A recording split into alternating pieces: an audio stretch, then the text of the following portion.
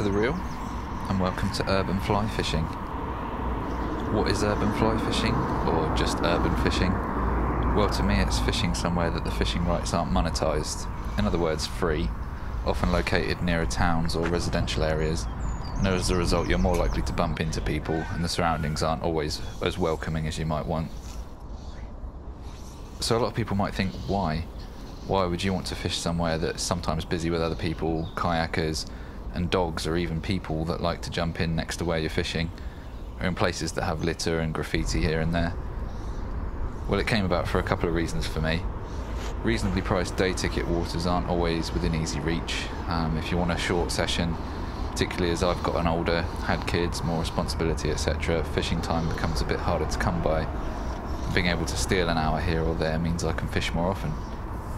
I'm also lucky that my nearest local stretch of free urban fishing is within a couple of minutes walk of my house.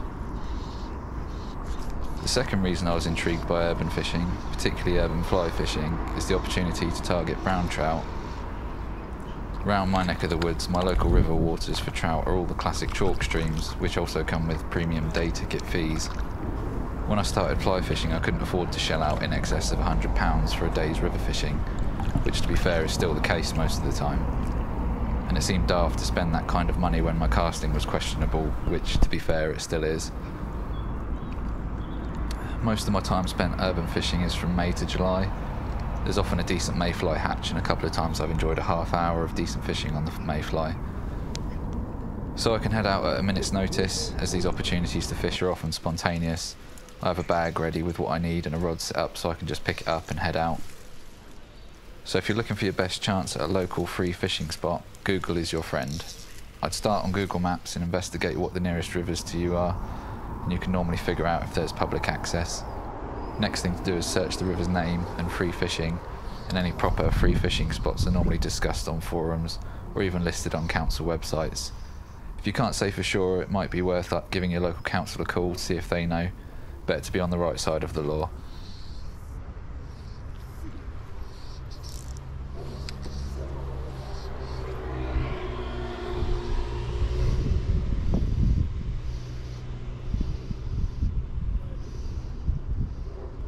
I had a decent evening session recently on the New Zealand rig.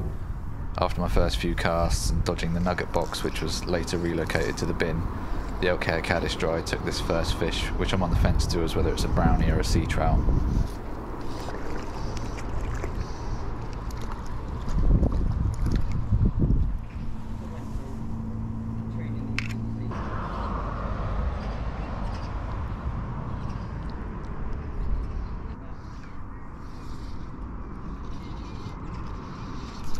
I soon lost a second.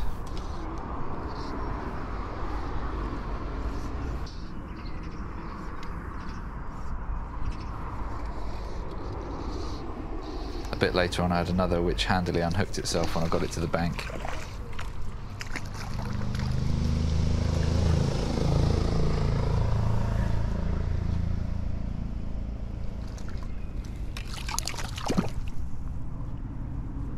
Release.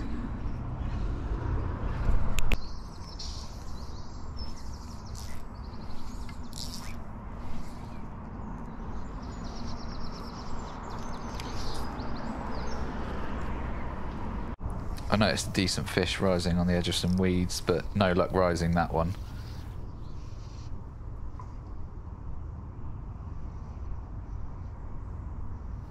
And then typically I had a couple of casts before going home after putting the GoPro away, and this spotty little brown took the nymph.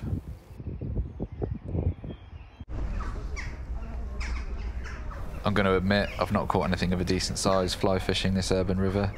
I've seen and cast flies to nice trout, but caught the better ones in the £1 to £2 region on spinners and jigs early in the season. The dream's to catch a nice brown, a pound or more, on a dry from a free stretch, but the bigger fish I've seen hang out in areas where there's little flow and don't rise freely. They seem a bit wise to what I'm up to. On my way back from trying to stalk that brownie, I did some sight nymphing in my favourite spot between the bridges.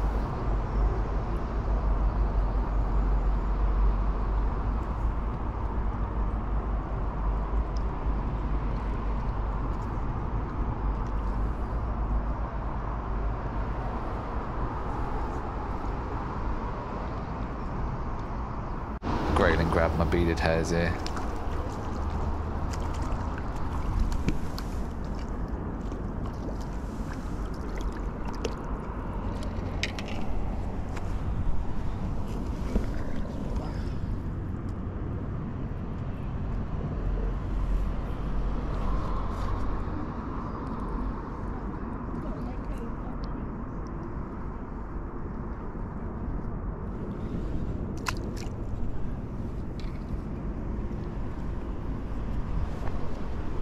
So I decided on a whim to head out one morning and try the nymph again.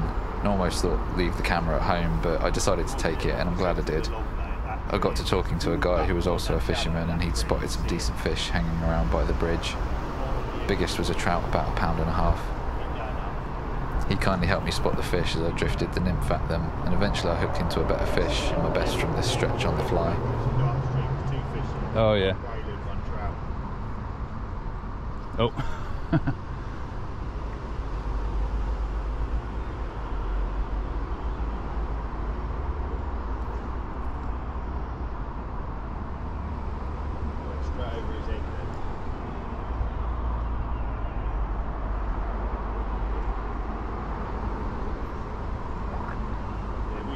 Trout roundup day.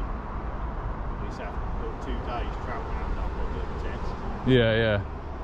Mate, some of them fish like 8-9 pounds. Bloody hell. Browns? Yeah. Jesus.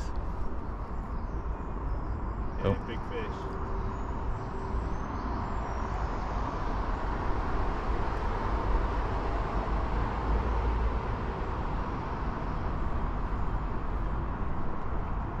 That's the shot. Yeah. The other one's chasing him. Oh, you see it? Yeah. Oh Christ. Just goes to show though, don't it? A little bit of persistence, doesn't it? Yeah. Blimey hell. They fight well though, don't they? Yeah. Oh, come on. Gotcha.